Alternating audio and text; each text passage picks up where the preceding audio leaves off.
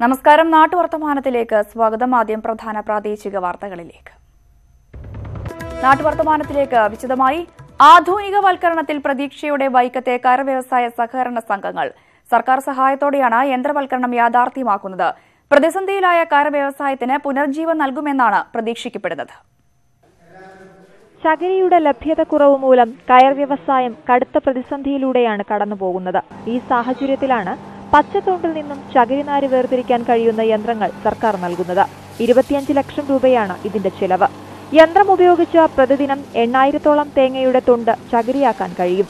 യന്ത്രവൽക്കരണം യാഥാർത്ഥ്യമാകുന്നതോടെ മലിനീകരണവും തൊഴിലാളികളുടെ അധ്വാനഭാരവും കുറയ്ക്കുവാൻ സാധിക്കും. വൈക്കം പ്രോജക്റ്റിൻ്റെ കീഴിൽ 6 സഹകരണ സംഘങ്ങളെ DF മെഷീൻ സ്ഥാപിച്ചു. 6 എണ്ണത്തിൽ ട്രയൽ റൺ നടത്തി. ഇപ്പോൾ ഇത് 3ാമത്തെ സംഘത്തിലാണ് നമ്മൾ ഉദ്ഘാടനം നടത്തുന്നത്. ഇതുകൊണ്ട് ഉദ്ദേശിക്കുന്നത് തൊഴിലാളികൾക്ക് കൂടുതൽ തൊഴിൽ ദിനങ്ങൾ നൽകുവാനും കൂലി ഉറപ്പുവരുത്തുന്നതിനും അതുപോലെ തന്നെ ചകിരിയിൽ സ്വയം പര്യാപ്തത കൈവരിക്കുന്നതിന് വേണ്ടിയിട്ടാണ് ഈ മെഷീൻ കൊണ്ട് ഉദ്ദേശിക്കുന്നത്. സഹകരണ സംഘങ്ങൾക്ക് ആവശ്യമായ തൊണ്ട് കുടുംബശ്രീ അംഗങ്ങളാണ് ശേഖരിക്കുന്നത്. വനിതകൾക്ക് പരോക്ഷമായി തൊഴിൽ സാധ്യതയും തുറന്നു നൽകുന്നുണ്ട്. ഒരു കാലത്ത് വൈക്കത്തെ ജനങ്ങളുടെ ഉപജീവന മാർഗമായിരുന്ന കയർ വ്യവസായ മേഖല ആധുനികവൽക്കരിക്കപ്പെടുമ്പോൾ വലിയ പ്രതീക്ഷയിലാണ് തൊഴിലാളികൾ. ന്യൂസ് 18 വൈക്കം. പുനലൂർ ചെങ്കോട്ട ബ്രോഡ്ഗേജ് പാത ഉദ്ഘാടനം ഇന്ന്. പുനലൂർ റെയിൽവേ സ്റ്റേഷനിൽ ഉച്ചയ്ക്ക് 1 മണിക്ക് കേന്ദ്ര റെയിൽവേ സഹമന്ത്രി രാജൻ ഗോഹൈൻ പാത നാടിന് സമർപ്പിക്കും. ചടങ്ങിൽ കേന്ദ്ര സഹമന്ത്രി അൽഫോൺസ് കണ്ണന്താനം, മന്ത്രിമാരായ G സുധാകരൻ, K രാജു എന്നിവരും MPമാരും ഉന്നത ഉദ്യോഗസ്ഥരും പങ്കെടുക്കും. ബ്രോഡ്ഗേജ് റെയിൽപാത കമ്മീഷൻ ചെയ്യുന്നതോടെ തമിഴ്നാടുമായുള്ള വ്യാപാര വാണിജ്യ ഗതാഗത ബന്ധം സുഗമമാക്കാനാവും. റെയിൽവേ വികസനത്തിന്റെ ഭാഗമായി വിവിധ ഘട്ടങ്ങളിലായി 14 പുതിയ ട്രെയിനുകൾ സർവീസ് തുടങ്ങും. നിലവിലെ ട്രെയിനുകൾ സഞ്ചാരം നീട്ടുന്നതും റെയിൽവേയുടെ പരിഗണനയിലാണ്. പുനരധിവാസം നടപ്പാക്കാത്തതിനാൽ വയനാട് കാക്കത്തോട് ചാടകപ്പുര കോളനിയിലെ ആദിവാസികൾ ദുരിതത്തിൽ. മഴ ആരംഭിച്ചതോടെ വെള്ളം കയറുന്ന കോളനിയിലെ 32 കുടുംബങ്ങളുടെ ദുരിതപൂർണമായ ജീവിതത്തിന് മോചനം നൽകാൻ ജില്ലാ ഭരണകൂടം തയ്യാറാകുന്നില്ല എന്നാണ് പരാതി. കാലവർഷം ആരംഭിച്ചാൽ വെള്ളത്തിനടിയിലാവുന്ന കോളനിയിൽ ദുരിതപൂർണമായ ജീവിതമാണ് ഇവരുടേത്. കാലപ്പഴക്കത്താൽ വീടുകൾ മുഴുവൻ അപകടാവസ്ഥയിലും. 2 കോളനികളിലുമായി 52 കുടുംബങ്ങളാണ് ഇവിടെ താമസിക്കുന്നത്. വെള്ളപ്പൊക്ക ഭീഷണി നേരിടുന്ന കോളനിയിലെ കുടുംബങ്ങളെ മാറ്റി താമസിപ്പിക്കണമെന്നത് കാലങ്ങളായുള്ള ആവശ്യമാണ്.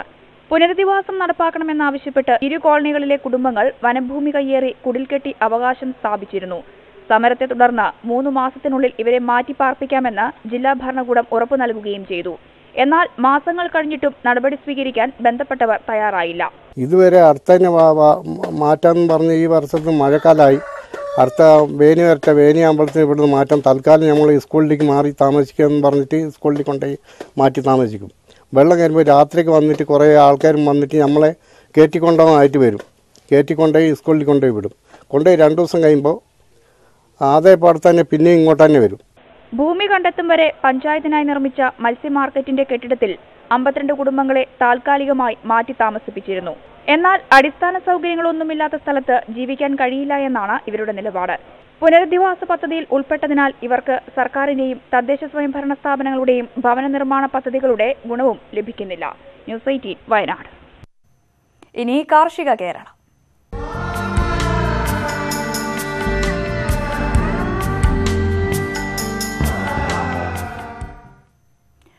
മന്ത്രി നിർദ്ദേശം നൽകിയിട്ടും പച്ചക്കറി സംഭരിക്കുന്നതിന് ഹോർട്ടികോർപ്പ് നടപടി സ്വീകരിച്ചില്ല. കനത്ത മഴയിൽ വട്ടവടയിൽ അഴുകി നശിച്ചത് കിൻഡൽ കണക്കിന് ക്യാബേജുകളാണ്. ലക്ഷങ്ങളുടെ നഷ്ടം സംഭവിച്ചതോടെ കടബാധിതയിൽ മുങ്ങി വട്ടവടയിലെ ശീതകാല പച്ചക്കറി കർഷകർ. കഴിഞ്ഞ മാസമാണ് മന്ത്രി സുനിൽകുമാർ വട്ടവടയിലെ കൃഷിയിടങ്ങൾ സന്ദർശിച്ചത്. വിളവെടുപ്പിന് ഭാഗമായ വിളകൾ ശേഖരിക്കുവാൻ ഒപ്പമുണ്ടായിരുന്ന ഹോർട്ടികോർപ്പ് ഉദ്യോഗസ്ഥയ്ക്ക് നിർദ്ദേശവും നൽകി. ഉദ്യോഗസ്ഥർ നടപടി സ്വീകരിക്കാതെ വന്നതോടെ വിളവെടുക്കാനും കഴിഞ്ഞില്ല. കഴിഞ്ഞ ദിവസങ്ങളിലെ കനത്ത മഴയിൽ വിളവെടുപ്പിന് ഭാഗമായ ക്യാബേജുകൾ വെള്ളം കയറിയതോടെ അഴുകി നശിച്ചു. ഇതോടെ ബാങ്ക് വായ്പയെടുത്തും പലിശയ്ക്ക് കടം വാങ്ങിയും കൃഷിയിറക്കിയ കർഷകർ കടക്കെണിയിലായി. കൃഷി വകുപ്പ് മന്ത്രി வந்து கேபேஜை பார்த்தாரு. அப்போ கோட்டிகள் குறிப்புக்கிட்ட வெட்டான் சொன்னார். வெட்டி 37 சாக்கு மட்டும் വെട്ടിയിട്ട് മറുപടി വെട്ടില്ല. എല്ലാമേ കേടായി പോச்சு. ഇടനിലക്കാരുടെ ചൂഷണത്തിൽ നിന്നും കർഷകരെ രക്ഷിക്കാനുള്ള നടപടികൾക്കിടയിലാണ് ഉദ്യോഗസ്ഥരുടെ ഈ അലംഭാവം.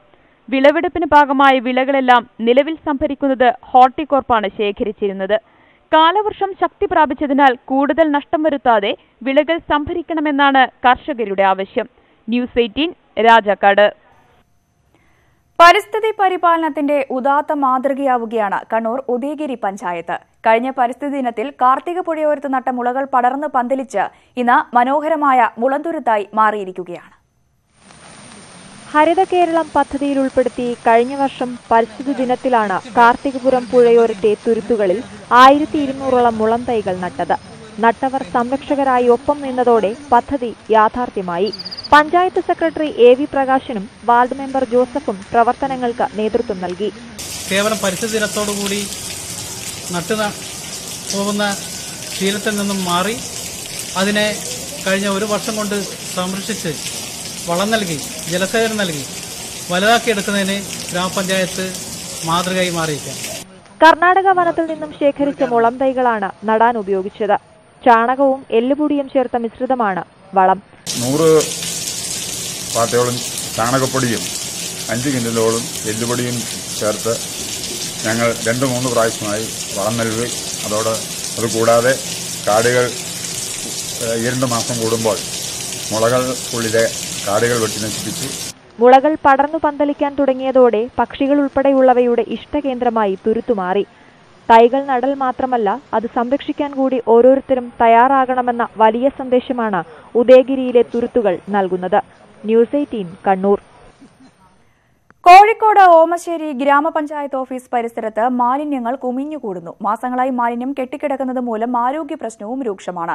വിവിധ പ്രദേശങ്ങളിൽ നിന്നും ശേഖരിക്കുന്ന പ്ലാസ്റ്റിക് ഉൾപ്പെടെയുള്ള മാലിന്യങ്ങൾ പരസ്യമായി കത്തിക്കുന്നതും പതിവാണ്.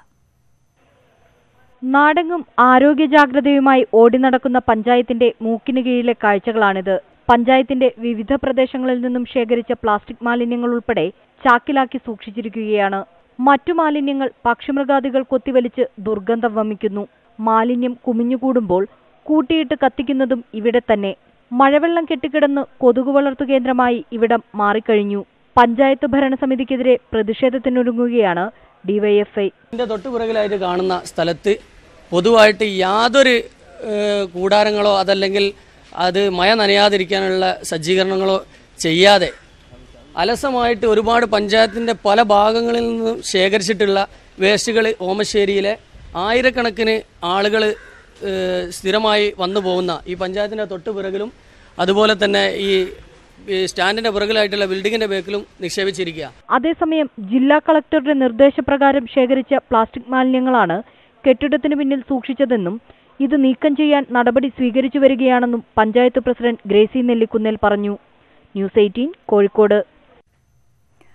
കൊട്ടാരക്കര ഗോവിന്ദമംഗലം റോഡ് തകർന്നിട്ടും നടപടിയെടുക്കാതെ അധികൃതർ. മഴക്കാലമായതോടെ റോഡ് പൊട്ടിപ്പൊളിഞ്ഞതിനാൽ കാൽനടയാത്ര പോലും ദുഷ്കരമാണ്. വാഹനങ്ങൾ ദിനംപ്രതി കടന്നു പോകുന്ന ഗോവിന്ദമംഗലം റോഡിലാണ് യാത്രാ ദുരിതം രൂക്ഷമായിരിക്കുന്നത്. കൊട്ടാരക്കര നഗരത്തിലെ ഗതാഗതക്കുരുക്കിൽ നിന്നും രക്ഷ നേടാൻ ജനങ്ങൾ ആശ്രയിക്കുന്ന ലിങ്ക് റോഡ് കൂടിയാണ് ഇത്. എന്നാൽ അപകടം ഇവിടെ പതിവ് കാഴ്ചയായിരിക്കുന്നു. അശാസ്ത്രീയമായ ഓട നിർമ്മാണമാണ് റോഡിന്റെ തകർച്ചയ്ക്ക് കാരണമെന്ന് നാട്ടുകാർ പറയുന്നു. വളരെ പ്രധാനപ്പെട്ട കൊട്ടാരക്കരയിലെ ഈ റോഡിന്റെ ഈ അവസ്ഥയ്ക്ക് മാറ്റം വരുത്തണമെന്നുള്ള ആഗ്രഹത്തിലാണ് ഇവിടെ നാട്ടുകാർ. അതുപോലെ തന്നെ ഈ കൊട്ടാരക്കരയിലെ ഗതാഗത കുരുക്കുണ്ടാകുന്ന സമയത്തൊക്കെ തന്നെ നിരവധി ആളുകൾ ഈ റോഡാണ് ഉപയോഗിക്കുന്നത്. ലിങ്ക് റോഡാണ്. ഏത് ഭാഗത്തേക്കും പുല്ലൂർ ഭാഗത്തേക്കും അതുപോലെ തന്നെ തിരുവനന്തപുരം ഭാഗത്തേക്കും അടൂർ ഭാഗത്തേക്കൊക്കെ പോകാൻ വേണ്ടിയിട്ട് ഈ റോഡ് വഴി ഉപയോഗിക്കാൻ സാധിക്കും. അപ്പോൾ ഈ റോഡിന്റെ ഈ അവസ്ഥ കാരണം വളരെയധികം ബുദ്ധിമുട്ടിലാണ് ഇവിടുത്തെ നാട്ടുകാർക്കും യാത്രക്കാർക്കും അനുഭവപ്പെടുന്നത്. മഴക്കാലമായതോടെ ഇരുചക്ര വാഹനങ്ങൾക്കും കാൽനട യാത്രക്കാർക്കും ഇതുവഴിയുള്ള യാത്ര ദുഷ്കരമാണ്. റോഡിൽ വലിയ കുഴികൾ രൂപപ്പെട്ടതിനാൽ വൻ അപകടങ്ങളാണ് ഉണ്ടാകുന്നത്. അധികൃതരുടെ ഭാഗത്തു നിന്നും യാതൊരു നടപടിയും ഉണ്ടാകുന്നില്ലെന്നാണ് നാട്ടുകാരുടെ പരാതി. ന്യൂസ് 18 കൊട്ടാരക്കര. മഴ പെയ്താൽ ചോർന്നൊലിക്കുന്ന ഒറ്റമുറി വീട്ടിൽ ദുരിത ജീവിതം നയിക്കുകയാണ് കൊല്ലം അഞ്ചുതെങ്ങ് പഞ്ചായത്തിലെ രത്നമ്മ എന്ന വയോധിക. അർഹതയുണ്ടായിട്ടും ലൈഫ് മിഷൻ പദ്ധതിയിൽ നിന്നും പുറത്തായതോടെ ആകെയുണ്ടായിരുന്ന പ്രതീക്ഷയും മങ്ങി.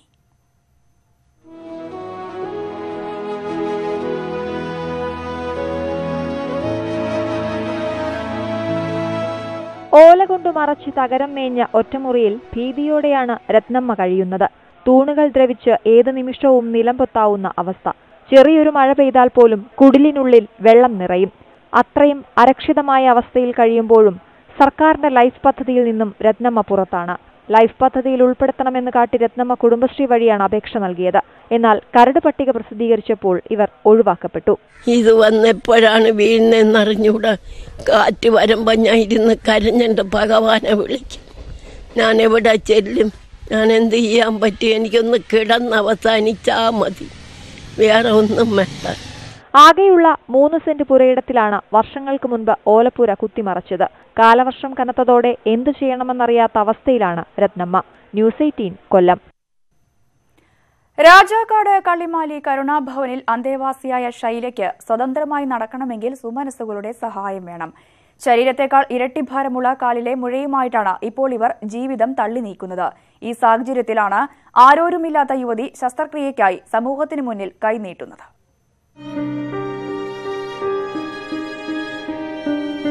2ാം വയസ്സിൽ പിടികൂടിയ ന്യൂറോഫൈബ്രോമെറ്റാസിസ് എന്ന രോഗമാണ് ഷൈലയെ ഇപ്പോൾ ഈ അവസ്ഥയിലെത്തിച്ചിരിക്കുന്നത്. ഞരമ്പുകളിൽ ചെറിയ മുഴകൾ രൂപപ്പെടുന്നതായിരുന്നു രോഗത്തിന്റെ തുടക്കം.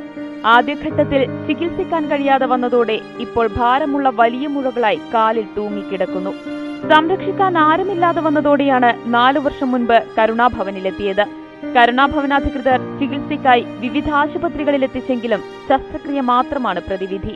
ഇതിനായി വൻ തുകയാണ് വേണ്ടിവരുന്നത്. ന്യൂറോഫൈബ്രോമെറ്റാസിസ് എന്ന അവസ്ഥയാണ്. വെയിനയിൽ മുഴകളായിട്ട് രൂപപ്പെടുന്നതാണ്. കുഞ്ഞുനാളിലെ ചെറുതായിട്ട് വന്ന മുഴകൾ ഇപ്പോൾ വളരെ ഭീകരാവസ്ഥയിൽ എത്തിയിരിക്കുകയാണ്. ഇന്നിപ്പോൾ എന്ന് വെച്ചാൽ ആ മുഴകൾ മൊത്തം വളരെ പൊട്ടിയൊലിക്കുന്ന അവസ്ഥയിലോട്ട് എത്തിയിരിക്കുകയാണ്. അതുകൊണ്ട് ഇനി നിങ്ങളുടെ എല്ലാവരുടെയും സഹകരണം ഉണ്ടെങ്കിൽ മാത്രമേ ഇവളുടെ ഇത്തരത്തിലുള്ള ട്രീറ്റ്മെന്റ് ഞങ്ങൾക്ക് സാധ്യമാവുകയുള്ളൂ. കാലിലെ മുഴകൾ പൊട്ടിയൊലിക്കുന്ന അവസ്ഥയിലേക്ക് എത്തിയതോടെ അടിയന്തര ശസ്ത്രക്രിയ മാത്രമാണ് പോംവഴി. ഇതിനായി തുക കണ്ടെത്തുന്നതിന് രാജാക്കാട് ഗ്രാമപഞ്ചായത്ത് വൈസ് പ്രസിഡന്റിന്റെയും വാർഡ് മെമ്പറുടെയും നേതൃത്വത്തിൽ ചികിത്സാ സഹായ നിധി രൂപീകരിച്ചു കഴിഞ്ഞു. ന്യൂസ് 18 രാജാക്കാട്. വർക്കലയുടെ പൈതൃകത്തിന്റെ ഭാഗമായ വർക്കല പാപനാശം കുന്നുകളെ സംരക്ഷിക്കണമെന്ന ആവശ്യം. പൈതൃക സമ്പത്തായി പ്രഖ്യാപിക്കാൻ ജിയോളജിക്കൽ സർവേ ഓഫ് ഇന്ത്യ തീരുമാനിച്ച കുന്നിന്റെ പല ഭാഗങ്ങളും വിള്ളൽ വീണ് നാശത്തിന്റെ വക്കിലാണ്. പാപനാശം കുന്നുകളുടെ പല ഭാഗങ്ങളും ഏതു നിമിഷവും തകർന്നു വീഴാവുന്ന അവസ്ഥയിലാണ്. പലപ്പോഴായി സ്ഥലം സന്ദർശിച്ച ജനപ്രതിനിധികൾ കുന്നുകളുടെ സംരക്ഷണ നടപടികൾ ഘട്ടം ഘട്ടമായി നടപ്പിലാക്കുമെന്ന് ഉറപ്പു നൽകിയിരുന്നെങ്കിലും നടപ്പായില്ല. വിള്ളലുകൾ വീണ ഭാഗം ബലപ്പെടുത്താനോ തുടർച്ചയായി കുന്നുകൾ ഇടിയുന്നത് തടയാനോ പോലും അധികൃതർ തയ്യാറായിട്ടില്ല. ഇതിനെ സംരക്ഷണം ചെയ്യാനായിട്ട് ധാരാളം പദ്ധതികൾ ടൂറിസ്റ്റ് മേഖലയിലും ടൂറിസ്റ്റ് ഡിപ്പാർട്ട്മെന്റിലും ഉണ്ട്. ഇവ പ്രയോജനപ്പെടുത്താതെ, ഇവ ആവശ്യത്തിന് ഉപയോഗപ്പെടുത്താതെ നമുക്ക് പൈതൃകമായി കിട്ടിയ ഇത്തരം കുന്നുകളുടെ സംരക്ഷണങ്ങളെ, അതിന്റെ ഉത്തരവാദിത്തങ്ങൾ ഏറ്റെടുക്കാതെ ഈ കുന്നുകളെ നശിപ്പിച്ചുകൊണ്ടിരിക്കുകയാണ്. 2013 കുന്നുകൾ വലിയ തോതിൽ ഇടിഞ്ഞു വീണതിനെ തുടർന്ന് സ്ഥലം സന്ദർശിച്ച് ജില്ലാ കളക്ടറുടെ നേതൃത്വത്തിലുള്ള geological survey of India, cess, geology വകുപ്പ് എന്നിവ സംയുക്തമായി പ്രാഥമിക റിപ്പോർട്ട് സർക്കാരിന് സമർപ്പിച്ചിരുന്നു. ഇതിന്റെ അടിസ്ഥാനത്തിൽ കുന്നിന്റെ മുകളിലുള്ള അനധികൃത കെട്ടിട നിർമ്മാണം കളക്ടർ നിരോധിച്ചു. ക്ലിഫിൽ നിന്നും 50 മീറ്റർ പരിധിക്കുള്ളിൽ വാഹനഗതാഗതവും നിരോധിച്ചു. കോസ്റ്റൽ റെഗുലേഷൻ സോൺ നിയമം കർശനമായി പാലിക്കണമെന്നും നിയമം പാലിക്കാതെ നിർമ്മിച്ചിട്ടുള്ള കെട്ടിടങ്ങൾക്കെതിരെ നടപടിയെടുക്കണമെന്നും നിർദ്ദേശിച്ചിരുന്നു. എന്നാൽ ഇവയൊന്നും നടപ്പായില്ലെന്നു മാത്രമല്ല, അനധികൃത നിർമ്മാണങ്ങൾ അധികൃതരുടെ ഒത്താശയോടെ ഇപ്പോഴും തുടരുകയാണെന്ന് പ്രദേശവാസികൾ പറയുന്നു. തീരത്ത് തന്നെ ഷോർ ബ്രേക്ക് ആയിട്ട് തിര വീഴുകയാണ്. കാര്യം തൊട്ടടുത്ത് തന്നെ ഇറങ്ങുന്ന ആൾക്കാർ, സഞ്ചാരികളായാലും നമ്മുടെ നാടൻ സഞ്ചാരികളാണെങ്കിലും അപകട സാധ്യത വളരെ കൂടുതലാണ്. കുന്നു സംരക്ഷണത്തിനായുള്ള നടപടികൾക്കായി മദ്രാസ് IITയുടെ കീഴിലുള്ള ഓഷൻ എഞ്ചിനീയറിംഗ് വകുപ്പിനെ ചുമതലപ്പെടുത്താൻ തീരുമാനിച്ചിരുന്നു. ഇക്കാര്യത്തിലും തുടർ നടപടികൾ ഉണ്ടായില്ല. ന്യൂസ് 18 വർക്കല. നാട്ടുവർത്തമാനം തുടരുന്നു. കോഴിക്കോട് ബേബി മെമ്മോറിയൽ ആശുപത്രിയിൽ നഴ്സുമാരുടെ സമരം തുടരുന്നു. നിപ രോഗികളെ പരിചരിച്ചവരെ ഉൾപ്പെടെ പിരിച്ചുവിട്ട നടപടിക്കെതിരെയാണ് നഴ്സുമാരുടെ സംഘടനയായ UNAയുടെ സമരം. പിരിച്ചുവിട്ടവരെ തിരിച്ചെടുക്കും വരെ സമരം തുടരാനാണ് നഴ്സുമാരുടെ തീരുമാനം. നിപ്പ ബാധിതരെ പരിചരിച്ചവരെ ഉൾപ്പെടെ പിരിച്ചുവിട്ട 3 നഴ്സുമാരെ തിരിച്ചെടുക്കും വരെ സമരം തുടരാനാണ് UNAയുടെ തീരുമാനം. കോഴിക്കോട് ബേബി മെമ്മോറിയൽ ആശുപത്രി അധികൃതരുമായി സംഘടനാ പ്രതിനിധികൾ നടത്തിയ ചർച്ച പരാജയപ്പെട്ട സാഹചര്യത്തിലാണ് സമരം ശക്തമാക്കിയിരിക്കുന്നത്. നഴ്സുമാർ ആശുപത്രിക്ക് മുമ്പിൽ കുത്തിയിരിപ്പ് സമരം തുടരുകയാണ്. മാനേജ്മെന്റ് സൈഡിൽ നിന്ന് കുറച്ച് ക്രൈസിസ് ആണ്. നമുക്ക് ഇപ്പോൾ ഈ മാസം സാലറി കൂട്ടിത്തരാൻ പറ്റില്ല എന്ന് പറഞ്ഞപ്പോൾ നമ്മളൊരു പ്രശ്നം ഉണ്ടാക്കിയിട്ടില്ല. എന്നിട്ട് ഞങ്ങളെ കൂടെയുള്ള 3 സ്റ്റാഫിനെതിരെ ഇങ്ങനെ ഒരു ഇത് എടുക്കുന്നതിന് ഞങ്ങൾ എല്ലാവരും എതിരാണ്. ഇതിനൊരു തീരുമാനം ആക്കിയിട്ടേ പോകുന്നുള്ളൂ എന്നുള്ള തീരുമാനത്തിലാണ് ഞങ്ങൾ. പ്രകടനം മോശമാണെന്ന് പറഞ്ഞായിരുന്നു പിരിച്ചുവിടൽ നടപടി. പിരിച്ചുവിട്ട 2 നഴ്സുമാർ നിപ്പ ബാധിതരെ പരിചരിച്ചതിനാൽ നിരീക്ഷണത്തിലുള്ളവരാണ്. പരിശീലനം പൂർത്തിയാക്കിയ ജൂനിയർ നഴ്സുമാരിൽ 10 പേരെ പിരിച്ചുവിട്ടെങ്കിലും UNA ഇടപെട്ടതോടെ 7 പേരെ തിരിച്ചെടുത്തിരുന്നു. മറ്റു 3 പേരെയും തിരിച്ചെടുക്കണമെന്നാവശ്യപ്പെട്ടാണ് സമരം. ന്യൂസ് 18 കോഴിക്കോട്. നിപ വൈറസ് ബാധയെ തുടർന്ന് കോഴിക്കോട് ജില്ലയിൽ ഏർപ്പെടുത്തിയ നിയന്ത്രണങ്ങൾ 12-ാം തീയതി അവസാനിക്കും. നിലവിലെ സാഹചര്യത്തിൽ വിദ്യാഭ്യാസ സ്ഥാപനങ്ങളും 12-ന് തന്നെ തുറക്കും. നിപ രോഗലക്ഷണങ്ങളുമായി കഴിഞ്ഞ 6 ദിവസത്തിനിടയിൽ ആരും ചികിത്സ തേടിയിട്ടില്ല എന്ന് ആരോഗ്യവകുപ്പ് അറിയിച്ചു. നിപ പ്രതിരോധ പ്രവർത്തനങ്ങൾ പൂർണ്ണമായും ഫലം കാണുന്നുവെന്നാണ് ആരോഗ്യവകുപ്പിന്റെയും നിപ സെല്ലിന്റെയും വിലയിരുത്തൽ. കഴിഞ്ഞ 6 ദിവസത്തിനിടെ ഒരാൾ പോലും നിപ രോഗലക്ഷണങ്ങളുമായി ചികിത്സ തേടിയിട്ടില്ല. സമ്പർക്ക പട്ടികയിലുള്ള 2649 പേർ നിരീക്ഷണത്തിലാണ്. ഇവരെ 2ാം ഘട്ടത്തിന്റെ ഇൻക്യുബേഷൻ പീരീഡ് അവസാനിക്കുന്ന ജൂൺ 21 വരെ നിരീക്ഷിക്കും. അത്തരമൊരവസ്ഥ പറയണമെങ്കിൽ നമ്മൾ എപ്പിഡമിയോളജിക്കലി ഇത്ര ദിവസത്തിനുള്ളിൽ പുതിയ കേസ് റിപ്പോർട്ട് ചെയ്തിട്ടില്ലെങ്കിൽ എന്നാണ്. ഇൻക്യുബേഷൻ പീരീഡിൻ്റെ ഇരട്ടി സമയം നമ്മൾ കൊടുക്കും. ഇല്ല എന്ന് എങ്ങനെ പറയാമെന്ന് ചോദിക്കുമ്പോൾ അതുവരെ കേസുകൾ വരുന്നുണ്ടോ എന്ന് നിരീക്ഷിച്ചുകൊണ്ടേയിരിക്കും. അപ്പോഴും വന്നിട്ടില്ലെങ്കിൽ ഇതിൽ നിന്ന് മറ്റു രോഗിക്ക് പകരാനുള്ള സാധ്യത ആ സമയത്തോടെ തീരുവാണ്. വിദ്യാഭ്യാസ സ്ഥാപനങ്ങൾ ഈ മാസം 12-ന് തന്നെ തുറക്കുമെന്ന് ജില്ലാ ഭരണകൂടം അറിയിച്ചു. നിപ്പയുമായി ബന്ധപ്പെട്ട് കോഴിക്കോട് ജില്ലയിൽ ഏർപ്പെടുത്തിയ നിയന്ത്രണങ്ങളും 12-ന് അവസാനിപ്പിക്കാനാണ് സാധ്യത. നിപ്പയെക്കുറിച്ച് വ്യാജ വാർത്തകൾ പ്രചരിപ്പിച്ച കേസിൽ ഒരാളെ കൂടി പോലീസ് അറസ്റ്റ് ചെയ്തു. ന്യൂസ് 18 കോഴിക്കോട്. കരിമ്പനി റിപ്പോർട്ട് ചെയ്ത കുളത്തൂപ്പുഴ വില്ലുമല കോളനിയിൽ ഇന്ന് കേന്ദ്ര സംഘം സന്ദർശനം നടത്തും. ഡൽഹിയിലെ നാഷണൽ സെന്റർ ഫോർ ഡിസീസ് കൺട്രോളിൽ നിന്നുള്ള 3-അംഗ സംഘമാണ് സന്ദർശനം നടത്തുന്നത്. NCDC joint director doctor TG തോമസിന്റെ നേതൃത്വത്തിലാണ് വിദഗ്ധ സംഘം എത്തുന്നത്. കരിമ്പനി രോഗവാഹകരായ മണലീച്ചയുടെ സാമ്പിളുകൾ കേന്ദ്ര സംഘം ശേഖരിച്ച് പഠനം നടത്തും.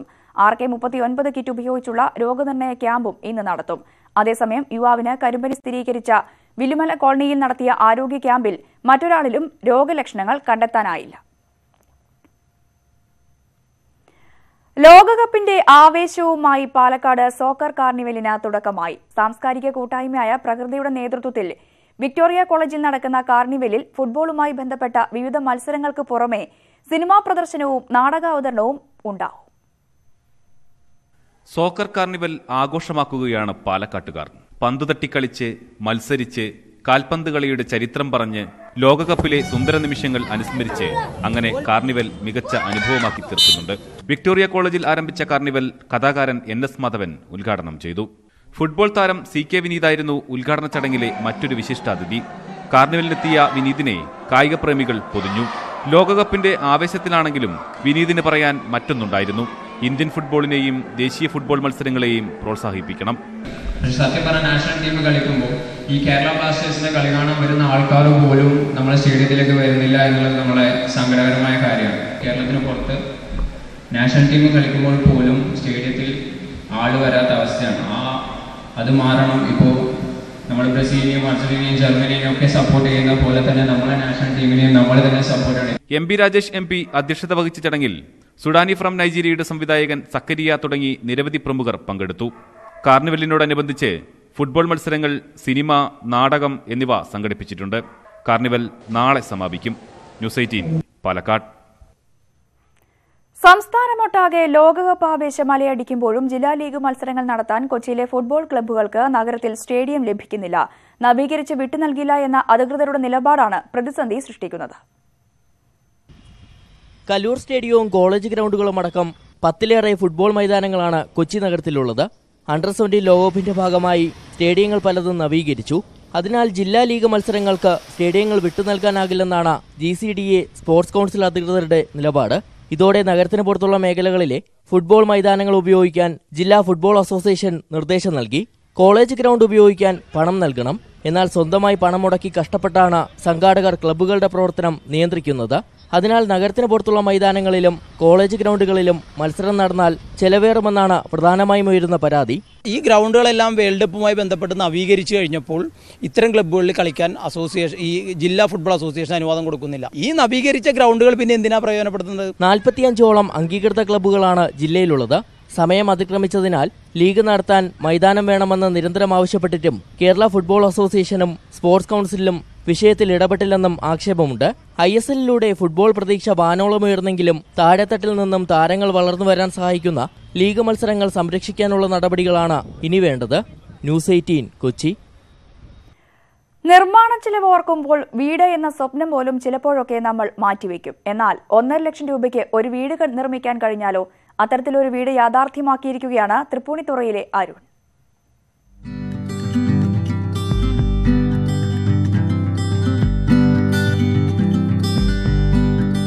ഇത് അരുൺ തഥാഗതിന്റെ തൃപ്പൂണിത്തുറ അമ്പലമേട്ടിലെ വീട്. 1400 സ്ക്വയർ ഫീറ്റ്. മുളയും തെങ്ങോലയും കവുങ്ങും കൊണ്ട് പൂർണ്ണമായും പരിസ്ഥിതിക്കിണങ്ങുന്ന രീതിയിലാണ് വീടിന്റെ നിർമ്മാണം.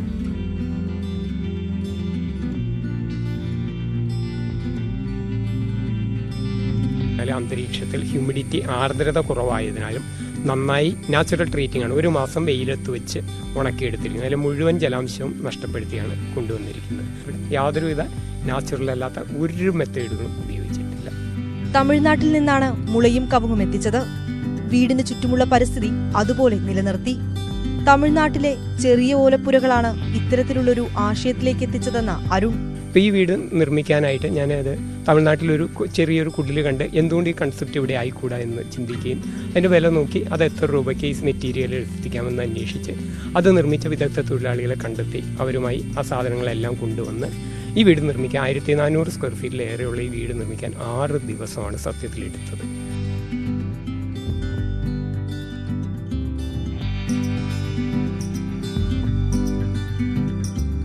ഇത്തരത്തിലുള്ള 12 വലിയ തൂണുകളാണ് ഈ 2 നില വീടിന്റെ പ്രധാന അടിത്തറ. ജനലുകളും വാതിലുകളുമൊക്കെ നിർമ്മിച്ചിരിക്കുന്നത് മുളയും കവുങ്ങും കൊണ്ട്. വീട് നിർമ്മാണത്തിനായി ലക്ഷങ്ങൾ മുടക്കുന്ന നമ്മുടെ നാട്ടിലാണ് വെറും 7 ദിവസം കൊണ്ട്, അതും ചെറിയൊരു തുക കൊണ്ട് ഈ മനോഹരമായ വീട് അരുൺ തഥാഗത് നിർമ്മിച്ചിരിക്കുന്നത്. പരിസ്ഥിതിയോട് ഇണങ്ങി നിൽക്കുന്ന ഈ വീടിന്റെ നിർമ്മാണ പ്രവർത്തനങ്ങളെല്ലാം തന്നെ പരിസ്ഥിതിയിൽ നിന്നും ലഭിക്കുന്ന വസ്തുക്കൾ കൊണ്ട് തന്നെയാണ്. ക്യാമറാമാൻ ശ്രീജിത്തിനോടൊപ്പം വിനീത വിജി, ന്യൂസ് 18 കൊച്ചി. മലയാളികൾ പൊതുവെ ഭക്ഷണപ്രിയരാണ്. പ്രത്യേകിച്ച് നാടൻ കോഴി വിഭവങ്ങളാണെങ്കിലോ പറയുക പോലും വേണ്ട. അത്തരത്തിൽ നാടൻ കോഴിപ്പിരട്ടുകൊണ്ട് പേരുകേട്ട തിരുവനന്തപുരത്തെ കട്ടച്ചൽക്കുടിയിലെ വിശേഷങ്ങളിലേക്ക് പോവാം ഇനി.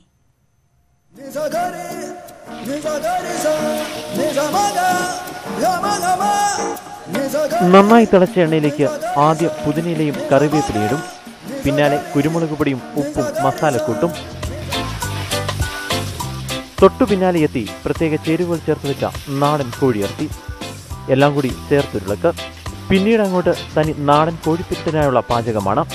രസച്ചെരുവകൾ എല്ലാമായി കഴിഞ്ഞാൽ പിന്നെ അടുപ്പിൽ നിന്ന് നേരെ തീൻമേശയിലേക്ക്. കോഴിപ്പിരട്ടും കോഴിത്തോരനും കപ്പയും പുട്ടും അങ്ങനെ വിഭവങ്ങളുടെ നീണ്ട നിരയാണ് ബാലരാമപുരം വിഴിഞ്ഞം റോഡിലെ കട്ടച്ചൻകുടിയിലുള്ള കൃഷ്ണ ഹോട്ടലിൽ.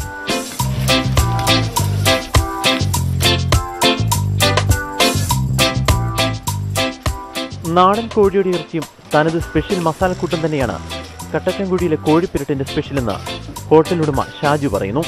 ഷാജുയുടെ അച്ഛൻ കൃഷ്ണൻകുട്ടിയാണ് ഹോട്ടൽ തുടങ്ങിയത്. അച്ഛനാണ് എൻ്റെ ആള്. ചിക്കൻ മരിച്ചിട്ട് 5 വർഷമായി.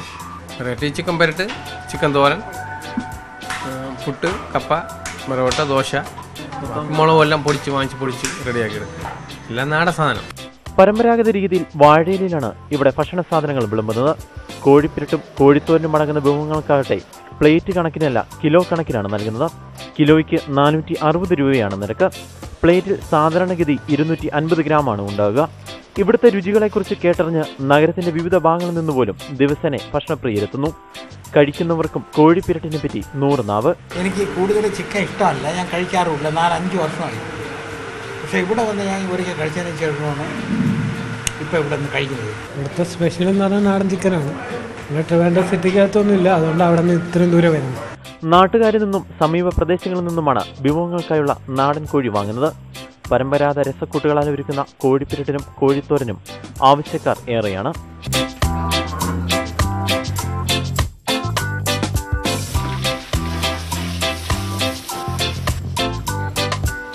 പുറത്ത് നല്ല മഴ തകർത്തു പെയ്തുകൊണ്ടിരിക്കുകയാണ്. എൻ്റെ മുന്നിലാട്ടെ നല്ല കോഴിപ്പിരട്ടുണ്ട്, കപ്പയുണ്ട്, ദോശ, പൊറോട്ട, പുട്ടുണ്ട്. ഏതായാലും ഈ കോഴിപ്പിരട്ടൊന്ന് ടേസ്റ്റ് ചെയ്യട്ടെ. അടിപൊളി, ഗംഭീര ടേസ്റ്റാണോ. നടൻ കോട്ടയം പ്രദീപ് പറയുന്ന പോലെ കലക്കി തിമിർത്തു കിടുക്കി. Cameraman മനുവിനോടൊപ്പം Manu Varghese, news 18 Thiruvananthapuram. നാട്ടുവർത്തമാനം പൂർണ്ണമാവുകയാണ്. ഇടവേളയ്ക്ക് ശേഷം 9 മണി ഒറ്റനോട്ടത്തിൽ കാണാം. നമസ്കാരം.